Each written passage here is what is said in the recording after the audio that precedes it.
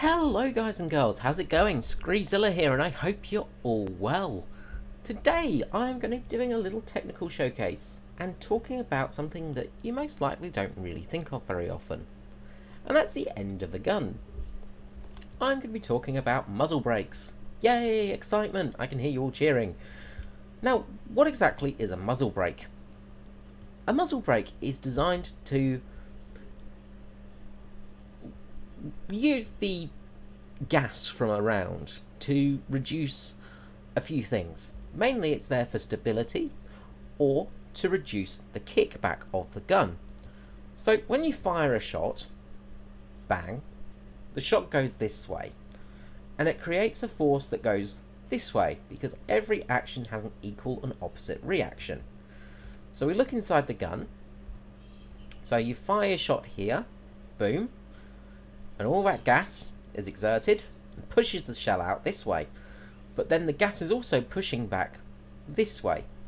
So this is why cannon breechers are on a rail. So as you can see in this one, for instance, the cannon, when fired, it shoots back to this point here and then resets itself.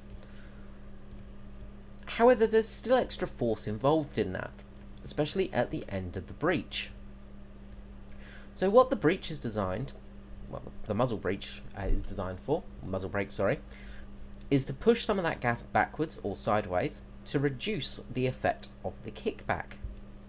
Now we're going to be looking at two different vehicles in this test run. The first is going to be without a muzzle brake, and this is the Super Jumbo with the 76mm M1 cannon. And the second is the standard Sherman, the sort of Super Sherman, so-called, with the muzzle brake. Now these tanks are very similar. The Jumbo, of course, is much heavier. Very similar designs, though the Jumbo is a little bit larger, but the main thing is it's a much heavier vehicle, whereas the standard Sherman is much lighter, and with that we'll find out why a brake helps. So let's take this for a test drive. So this is without a muzzle brake. Now, muzzle brakes have been used for many years on many different weapons, and they can be used on things like machine guns. On a machine gun, for instance, you may have vertical brakes to help keep the gun down so you don't get lift. There's lots of different uses for them, but the main use is just to help dampen recoil. There is also a secondary use as well. So what we're going to do is we're going to fire from the top here at this poor unsuspecting Panzer II. Boom, there goes the Panzer. But as you notice, the fire shoots out the gun from here. So we'll fire again. And as you see, we get a big fireball in this direction. Now we'll look from the side. And we'll use this KV as a reference point. So we'll just get lined up just so we're at the back of it. So you can see that that shot is out of the screen. So we'll fire again, just from looking sort of from the side. So you see there's a big burst of smoke. There's a big flame shooting forwards. Now, that isn't always good because it's going to give away your position, but it is expelling all that gas forwards, so it's getting it away from your vehicle, and all of that smoke sort of gets pushed forwards as well, so you get less smoke coming back to your vehicle. So when you're firing, say, we'll just zoom in here, the smoke dissipates relatively quickly because it's being pushed forwards.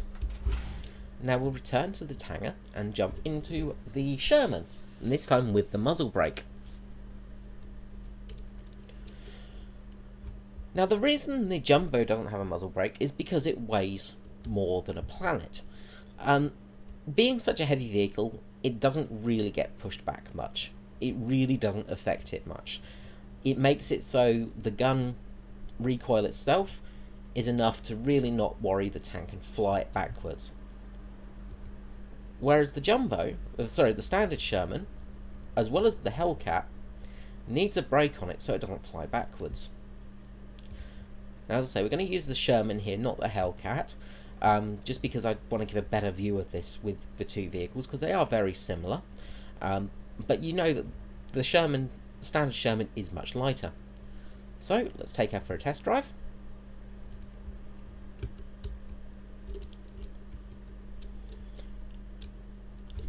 And we will be in exactly the same spot, so we'll be able to use that KV as a sort of indicator. We'll aim for that Panzer, and we'll look down this time. Now, places to watch are at the sides here, because the way the muzzle brake is designed, you're going to get gas coming back here, and also flying out the sides here and here. So let's fire. And as you saw, we had a little bit of flame here, a bit of flame here, and a bit of flame here. So let's go to the side, and again we'll use that KV as reference. So as you see, the muzzle flash is about the same size as that KV1 there, or KV2, I think it's KV1. So we do get a little bit of extra, but the majority of it's centered around this spot here. So you get a lot less muzzle flash. And again, we'll look sort of towards the front side shot and fire off again. So you see, the smoke comes all the way around the tank this time.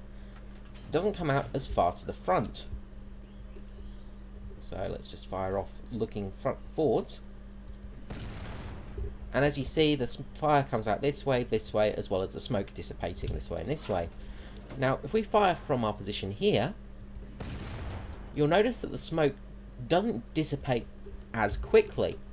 And that's because there's more smoke hanging around the air, because you've got smoke in this direction, this direction, this direction, this direction, and this direction. So it can cause a little bit of problem in that regard. Not too much, but a little bit. The big advantage of the muzzle brake, though, is you get a lot less recoil. So the tank rocks back a little bit, the gun moves in a little bit. I don't know if the X-ray shows us when this fires. Be interested to see out.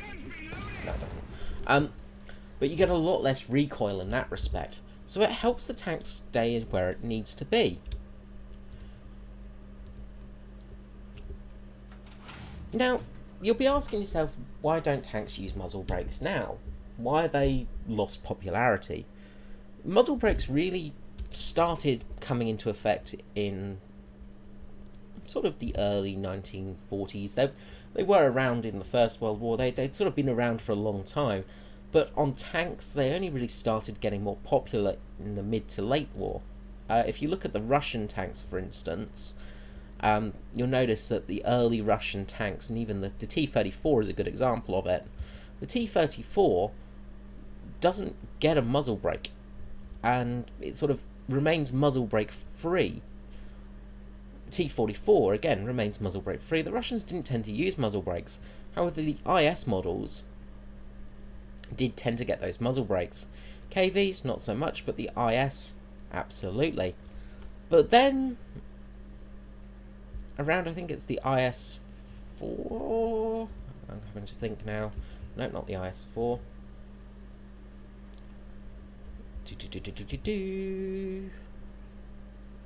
Well, around the T-62, T-54 area, and of course the T-62s, sort of fixed 64s, they didn't have muzzle brakes again. So it lost popularity. It sort of went popular, popular, not popular. It's not to say it's not used in modern vehicles. For instance, the PT-76 uses the muzzle brake, as well as the Object 906, things like that. The SU-100P uses the muzzle brake because it's such a big gun on such a light tank, it needs it to keep sort of stable. However, the Object 120, it has a muzzle brake, but it's not as an effective muzzle brake, so to say. It's a bit of a vented port muzzle brake. And the muzzle brakes start to look different as we go on in the future. Now, there are two reasons muzzle brakes lost popularity. The first reason, we'll use the IS-2 as an example here. Let's take it out for a test drive quickly. Now, this is a big old gun, 122mm gun. And with that, you get a lot of gas coming out. So we'll drive along here very slowly. We're going to drive up to this Panzer II here and use it as an example. We're going to be nice to it though, we're not going to blow it up. Slowly we'll trundle along. As you can see, it's got a similar muzzle brake to that of the Sherman. A little bit hard to see because we can't really get too much of the gun. Side and rear facing muzzle vents. Sorry, I've just got a hiccup there. So we're going to sit just behind this guy with our gun facing towards the back of his commander's hatch, and we're just going to fire. Now what happens when we fire is the gas is expelled to the left and to the right. Now in game that doesn't make any difference, but in reality what would happen to this Panzer II is it would just have a massive burst of gas flying through that commander's hatch and probably turning that poor commander into a fine paste. So we'll watch again. So this is the biggest flaw of the muzzle brakes. When you're firing a gun without a muzzle brake, all of the energy is sent forwards. So you know not to stand in front of the gun because that's a bad idea. However, when you're in a battlefield, you might be standing to the left or the right of a gun, or you might be in a friendly tank, say, parked left or right of the gun. And what happens is that gas is expelled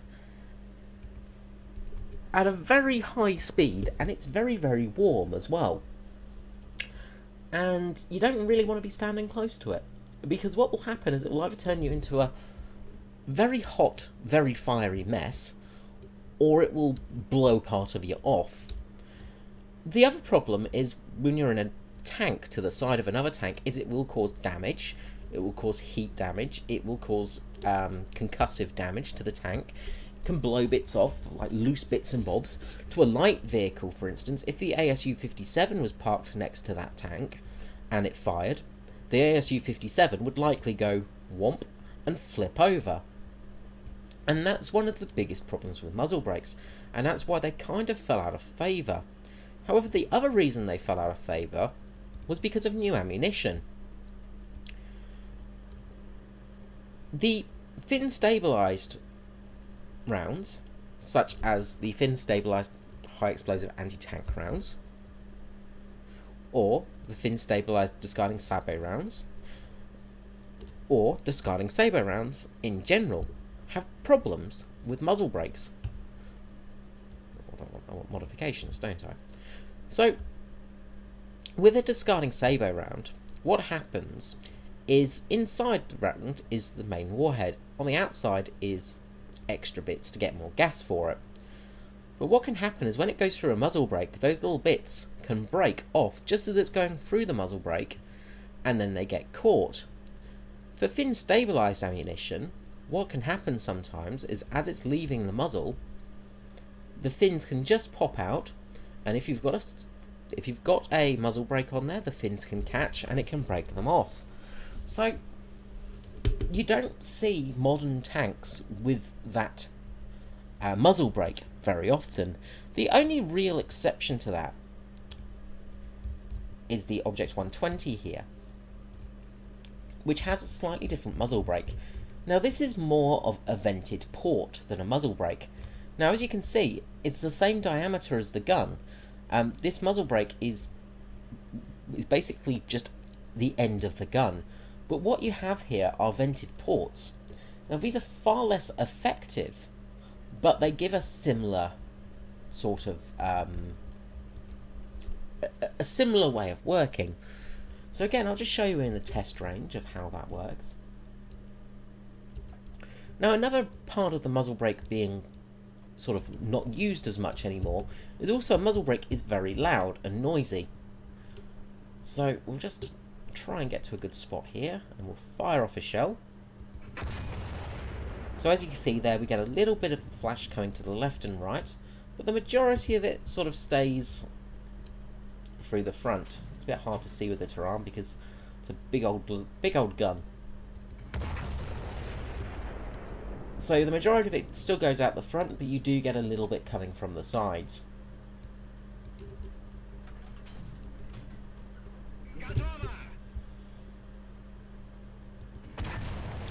So that's why muzzle brakes have fallen out of fancy. They can be useful, and they still are used in some vehicles. Majority of the time it is artillery vehicles that use them, such as, I think it's the Paladin, one of the British artillery pieces. They still use muzzle brakes, but they're far less popular than they used to be. Okay guys, well I hope you've enjoyed this video and found it somewhat useful. Oh wait, one more thing, because I did just forget to say it. I think I was saying it. Muzzle brakes also add a lot more noise.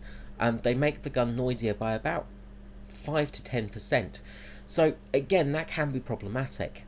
Tanks, they're going to make a lot of noise anyway, but that extra bit of noise doesn't help. Okay, there we go. I remembered what I was going to say. Alrighty, I hope you found this interesting, and I hope you learnt something. If you have, let me know in the comments below. Love to hear your opinions. I did have a bit of a script with this one, but I'm very sorry for my stammering. Well, I don't think I managed to stammer, but I was trying not to stammer the whole video. I probably have said a few times though, just because I'm trying to get my words out properly without stammering. So, I do hope you enjoyed this video. Give me a like, comment, let me know what you thought, let me know if you have learnt something, and I will see you next time. Thank you all and have a lovely day. Bye bye.